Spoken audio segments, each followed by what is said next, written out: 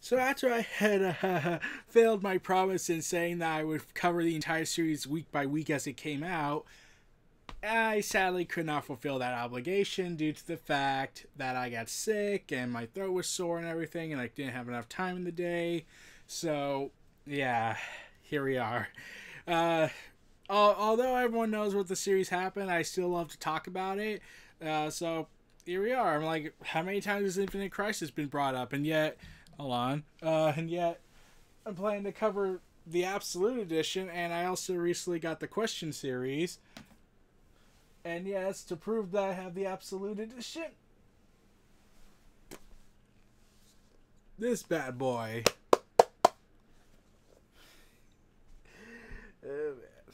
Yes, I am insane. The fact I own the omnibus is really telling.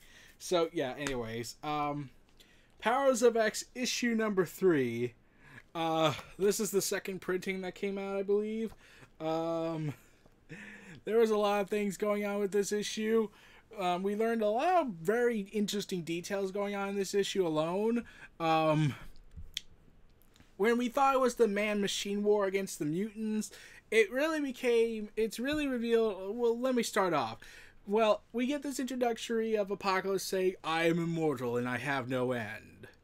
Yeah, that's what every immortal being likes to say. Vandal Savage did, and didn't he die eventually? Through multiple occasions. Then was resurrected, and then he was killed again, then resurrected, then the timelines got muddled up, and God, the comic universes are confusing. So yeah, it turns out that the Man-Machine War is a lot more deeper and complex than you thought it was going to be. Instead of just being machines were created by man, and man is hunting down the mutants to the last letter. And what we got in this issue changed everything about what everyone thought this year 100 was going to be about. Turns out that, the machines are actually enslaving the humans and converting them, so to speak. There's a scene where this priest at this place called the Temple of Concordance and the Church of Ascendancy, where basically they go ahead and do this rather weird religious scene where they transform a baby and convert it with black technology on its face while it's crying. And then, while this guy was continuing to preach, all of a sudden the 4 horsemen of the apocalypse arrive onto the scene. Well, at least this version of them. Rasputin, Red Nightcrawler, Green Magneto, and Zorn, I believe is the blue fiery guy's name is. And basically, this is all part of a big plan for what they were going to acquire in this risky operation.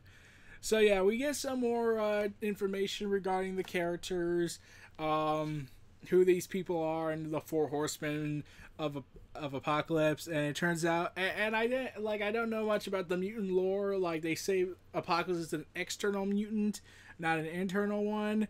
And then we got the details of who the war, famine, death, pestilence of the apocalypse, of horsemen of the apocalypse is.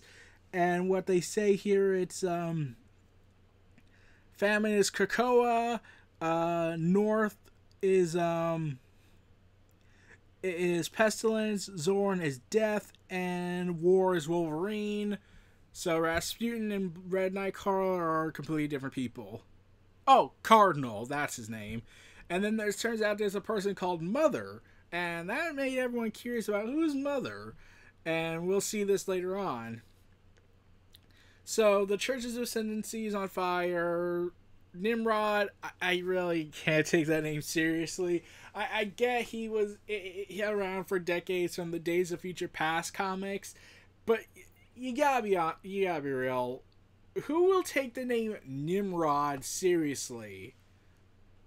And even then, when we first saw Powers of X, Nimrod was at one point acting all comedic and like that, and I was like, am I supposed to be intimidated by a Nimrod, or am I supposed to laugh?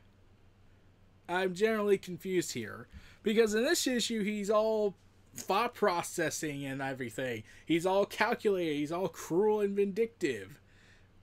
Well, as a machine can be. Well, yeah. So he's been given the reports of the Church of Ascendancy on fire.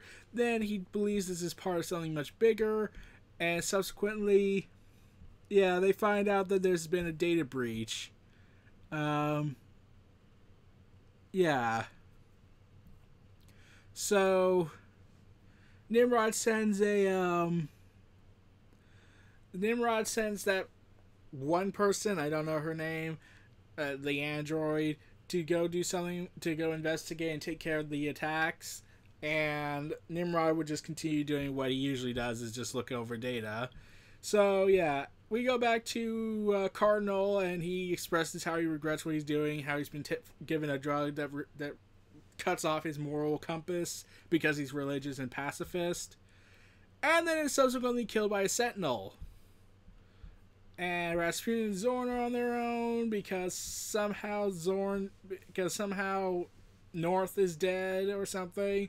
But yeah, as this is going on, Apocalypse and Wolverine and the living island of Krakoa, or at least a humanoid version of it, as that looks like I Am Groot or Swamp Thing, they're collecting information. They're trying to gather some information about Nimrod. And Nimrod finds out, and then it's like, what's this? Ah, some other agenda indeed. And so they go ahead and find the information, which is stored in this crystallized device. It's a crystal. And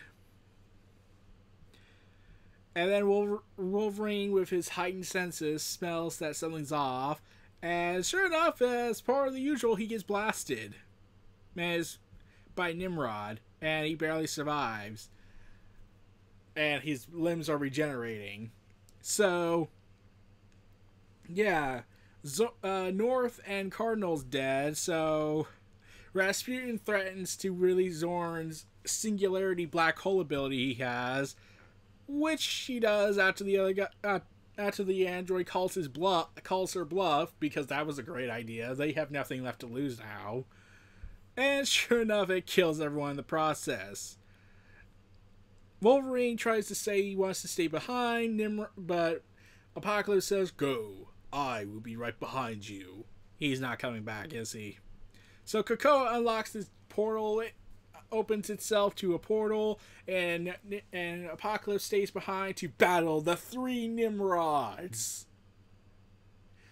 Yeah, do you not see the problem I have with this? I can't take this seriously. This is supposed to be an intense moment, and yeah, I'm thinking, why? Like, you can't make me say Apocalypse versus the 3 Nimrods and make it work. So yeah, Wolverine heads into the portal while the Nimrods are kicking Apocalypse's ass. And sure enough, as Apocalypse continues to try and fight, only to get clobbered, Wolverine is shown to be at this sarcophagus of something, and as Apocalypse finally kills one of the Nimrods, the other Nimrods subdue him and ultimately kill him. And opening the sarcophagus reveals it's actually a cryo tank containing more Metagrit. Okay, yeah, that was terrible sound effect, but yeah, this is more Metagrit in the future in cryostasis. And Wolverine tells her to wake up, saying that they have it. And basically, they insert the data into this piece of her that allows her to, and obviously it's in pain. And she acquires the information into her head. And then she says she's got everything. And then says, "What now?" And Wolverine says, "There's nothing left to save. The man said to send you on your way," and he apologizes. And Moira Metagrit says, "It's okay. I have what I need. And this is what you do." Wolverine stabs Moira Metagrit in the chest, in the abdomen, and it says, "So ended the ninth life of Moira X. And should forever end, let me die in battle, surrounded by my fallen enemies, and with blood on my sword." Quote Apocalypse. So yeah, turns out that the Man-Machine War that we saw since Powers of X1 was actually, well, this. The whole event was the whole ninth life of Mormon Taggart, which we did technically get a glimpse of, but we didn't think that that was really what's going to happen. We all assumed that this was the future of House of X, and that would have sucked. More so. But it turns out Mormon Taggart is in fact living this is the ninth life, the apocalypse route that she took. And we get some more data, some more information about the timeline of Mormon Taggart and all the lives, except for the one essential one that's missing, the sixth life. That would be revealed way later, as we already know when the series ended. So, yeah. This was a very good issue. It really gave us clarity on what this whole event was about regarding the Man-Machine War. The other thing when I was looking at this, it's like, it kind of gives me continuity flubs when I look at this, is because Mormon Taggart has died on at least 2 occasions that I can think of. One would be sometime in the 2000s, and the other time would be when the Days of Future Past event happened. The problem that is here is that judging by this mere thing, does that mean that this is an alternate? Does that mean when? Okay, so how do I explain this? So when the character went back in time to stop the Days of Future Past event from happening, they succeeded. However, there was a problem. It didn't prevent the timeline. It instead splintered off into another universe, leading to many confusing events. But yeah, it split off into another universe. The Days of Future Past timeline was prevented, but in the Marvel 616 universe, but it split it off into its own separate universe, its own continuity, which does raise one question I had. So, Mormon Taggart's life cycle thing, she has the reincarnation, does it reboot the universe, so to speak, or does it split off into its own separate universe? That's really been the thing I've been wondering since I read all the issues. Like, that's like I said, that's the thing that confused me. Is Mormon Taggart's past lives eventually going to come together into eventual event storyline where all 9 lives of her past will lead to her current life confronting them with the House of X group and the Nation of Krakoa? I finally got to pronounce that right after months of practice. So yeah, that led to me thinking, so is this going to get answered soon? Will we ever get this answer? Is the universe rebooted every time she's killed? And if so, that leads to a number of continuity flubs and issues that don't really get explained.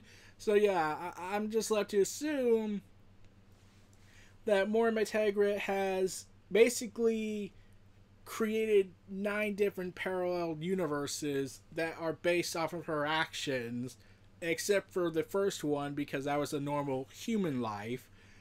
But now you got all this stuff, and now it's like, so does that mean there's like an army of man machines, and then there's the ascended group species?